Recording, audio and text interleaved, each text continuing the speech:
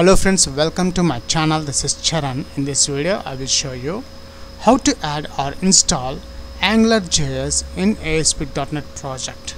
If you are a first time visitor to my channel, please subscribe to get the latest updates. For this video tutorial I am creating a new ASP.NET project. Go to File, New, Project, and from the web templates I'm selecting ASP.NET Web Application and the .NET Framework. I'm using 4.6.1.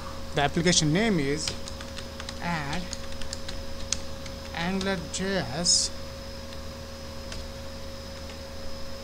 Project. Is the application name? Click OK.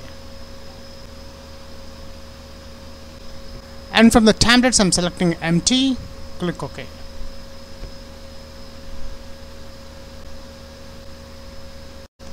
And the project is created successfully. Let's open Solution Explorer. Now in this project, if you notice the scripts folder which contains only two JS files. Now I want to install the Angularjs functionality to this project. For that, right click the project name, manage nudged packages, click that one, and the first option browse, select that one and search for Angularjs file. And notice the second option is the Angularjs. Select that one, install.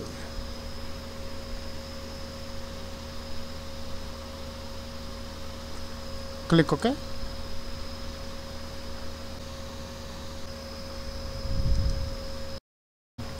The Angularjs files are installing in our project scripts folder.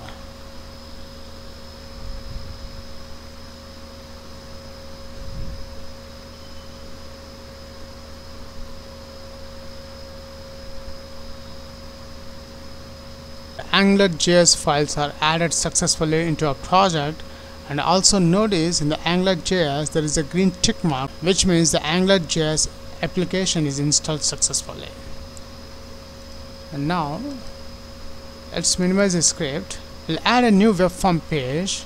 Right click the project name, add web form.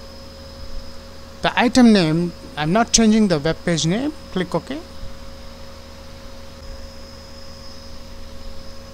And here we got the source page of the newly created web form 1.aspx page. Now between the header section, when we want to implement the Angularjs functionality to this page,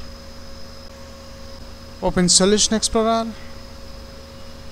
expand the scripts folder, come to the bottom. We require the Angularjs file. Just drag and drop on the source page. After that, in the form and do tags between, I'm adding Angular code.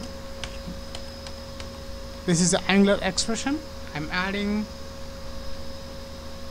10 into 50. And this is the Angular expression. The output I'm expecting is 500. But the main important, in the do tag I'm adding ng-app is the Angular application directory. And notice we got a small warning here, and don't worry about that. Just will run this application. The output we are expecting 10 into 50, which is 500. Google Chrome, and here we got our output is 500. That's it.